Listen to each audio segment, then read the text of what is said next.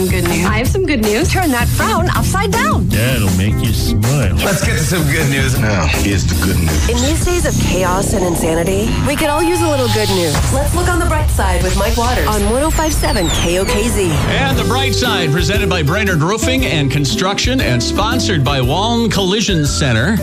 And this is a really cool story, you know, and getting on the bus, it was never easy for any kid to get on the bus. I mean, the bus was kind of full of, you never know what's going to happen. But for this kid, you know, it was really tough. But thankfully, it's a lot more enjoyable now for this Rhode Island kid, boy, thanks to the kindness of a construction class. So Ryder Killam uses a wheelchair and waits outside for his bus to pick him up for school.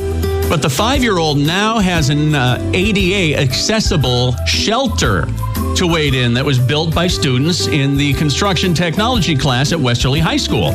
So Ryder's dad, Tim Killam, says they tried using an old patio umbrella to keep Ryder dry out there, but it didn't work with the wind blowing, and it had to be a pain.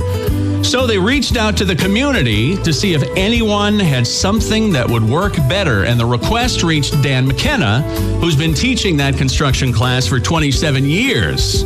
So his students volunteered to use their skills to build a bus hut for Ryder.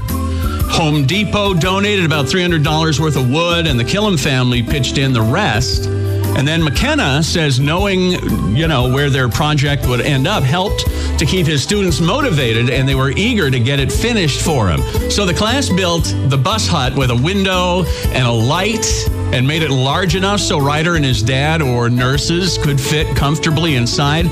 So the bus hut has been completed, installed, and now the guest of honor, and I can imagine, loves this thing so much. His dad says he uses it like a fort and hangs out there even when he's not waiting for the bus.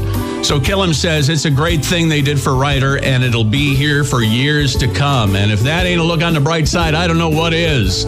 Presented by Brainerd Roofing and Construction with locations in North Liberty and Farmersburg. When you call, they'll be there. 319-430-3225. And sponsored by Wallen Collision Center on Highway 151 in Fairfax. Wallen Collision Center, where quality is their priority. Now everybody sing.